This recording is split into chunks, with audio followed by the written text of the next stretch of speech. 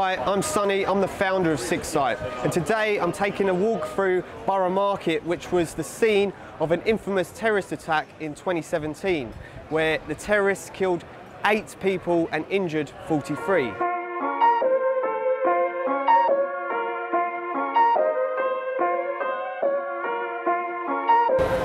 So we're on our way to where the terrorists disembarked from their van, ran down a set of stairs, and then they ended up at a pub. And they actually killed 5 people right there and then by slashing away with their knives. It's quite a horrendous scene. I believe the reason that they were so successful initially is because the attack happened above and you wouldn't have been able to hear very well all the commotion that had just happened in the vehicle ramming attack. And then when they got downstairs, it was a completely new environment. No one was aware of what was going on. And it took a few moments for people to realise that they're really in a life or death situation. So this is the Borough Bistro, and they was actually up on that level up there, which is where London Bridge is, and that's where the vehicle attack, ramming attack, took place. And as you can see, there's actually stairs on the other side, which we're going to go to in a second. If there's some commotion up there, you're not really likely going to hear it and know what's going to be happening if you're down on this level. So I believe that's what happened and why people weren't spooked at an earlier stage, which allowed them to get 5 victims straight off the bat.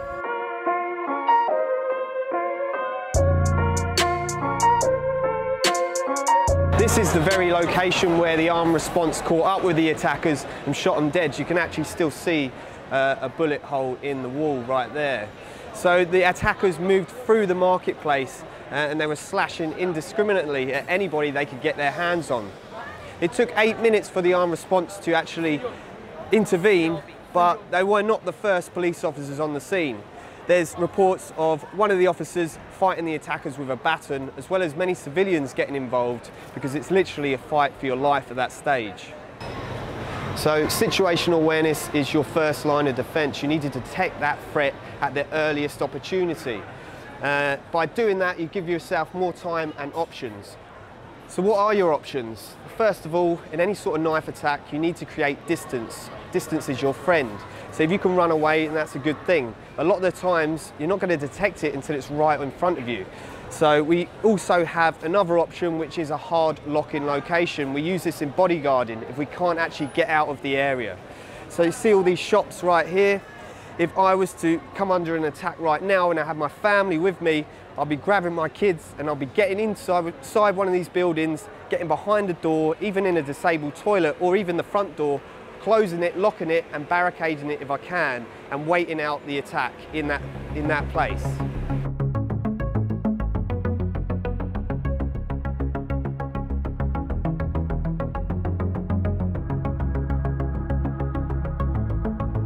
So what's the most likely thing that's going to bring you onto an attack like this is your hearing. That's why we don't ever want to hinder our sense of hearing.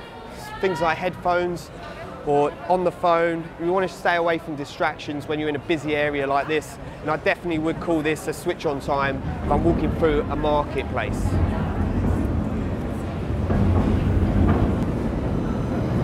So in an open area like this, if you was to come under attack in a great big space, then we can use rule number 2, which get behind a barrier.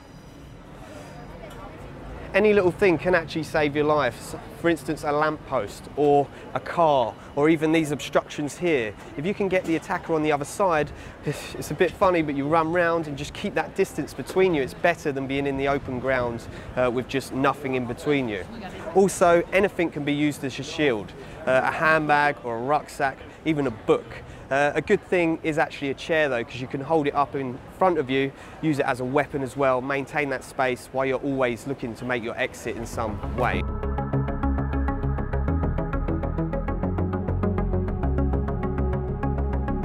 So with my situational awareness system, there's some really easy and simple principles that will go a long way, and we're always looking for good arcs of observation. If you're ever waiting for a bus anywhere in the world, then there's no reason why you shouldn't stand up against the buildings so your back is protected, and now you've got only 180 degrees that you have to clear and all the people have to walk in front of you. That means you can easily observe them. If you're standing out in the open, then you're fair game for pickpockets and any other sort of street robberies, and you just don't look as tactically aware as you could be.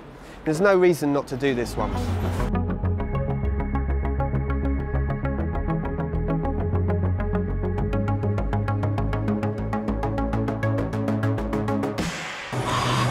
So this is an old cut through I used to take in near Waterloo, and anytime you're going through a little choke point, a tunnel, or making a little shortcut like this, it doesn't matter if it's daytime or not, it's always worth just checking behind yourself. So you never know who may be following you up. Time of the day is a big factor as well. If you can avoid making shortcuts like this at night time, then do it. There's no point in taking unnecessary risks.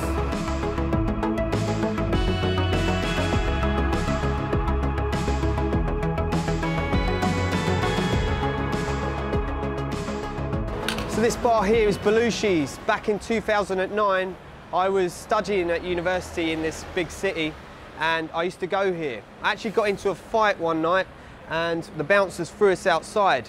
And I was standing here, and the guy that I'd had a scrap with and his friend was standing next to me.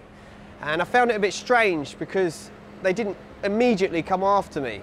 But after a few seconds of staring at each other, the guy came forward and we ended up fighting again, right here in the road. So we're standing up and trading punches, and I was quite used to that back at that time. But then, unexpectedly, he rushed me and took me down to the floor. So then I had him on top of me and he was raining punches down onto me. I hadn't done any jiu-jitsu at that time, so I was a bit out of my element. After a few seconds, it felt like 30 seconds or a minute to me, someone in the line here, I remember hearing a girl scream, "He's got a knife, he's got a knife." And I also remember feeling a lot of hot water running down my head, like someone had tipped a warm cup of tea over me. At that moment, I realised that I was actually being stabbed, and it wasn't just a fight, and complete panic overcome me.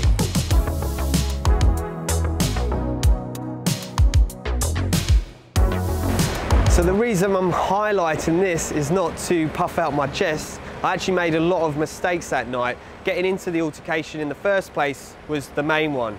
But when I was standing outside with the guy waiting for a little bit, I should have realised that there's something not right about the situation, and I should have always just cleared his hands, looked at his hands to see what was in his hands. One of the most common things in any knife attack is that the victim doesn't even know the knife is being used until they feel or see their own blood flowing. So I was lucky, I nearly lost my eye and I had a few stab wounds across my body, but I was lucky just to get stitched up and not actually get hit fatally.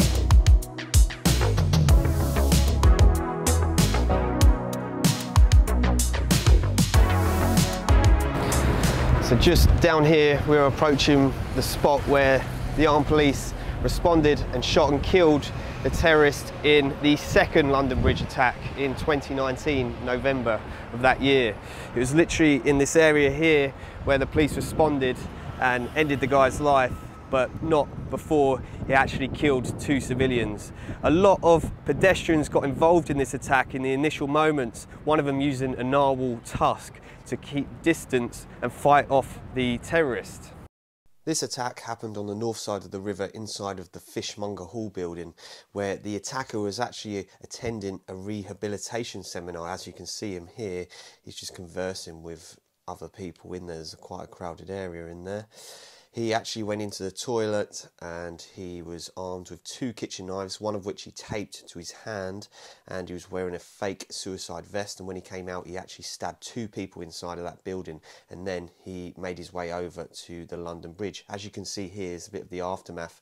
There's the famous narwhal tusk. So 3 men actually chased him over to the London Bridge area, which saved a lot of people's lives because they was able to alert others to the scene. And also they fought with him, as you can see here, for quite some time until the armed response arrived and ended the guy's life. So when the armed response arrived, the terrorist was actually pretending or attempting to clack off a fake suicide vest, which prompted the officers, it's kind of a suicide move, to shoot him dead, rightly so. These are the terrorist's final moments right when he's shot dead. So I hope you enjoyed this episode. If you love the content, please like and subscribe to my channel. And until next time, watch your own 6.